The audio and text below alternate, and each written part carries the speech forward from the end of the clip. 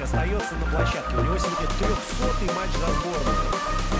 Огромное количество турниров, 9 высших трофеев. When they turned the bench, we knew that would happen before, and they've had to today because of an injury to Nicola Karabatic and a penalty. Narcis fouled, and also about how they are connecting in defence, and he caught him from behind. 1 goal lead now for Auburn, and yeah, they go forward to face SG Flensburg Handevet, and.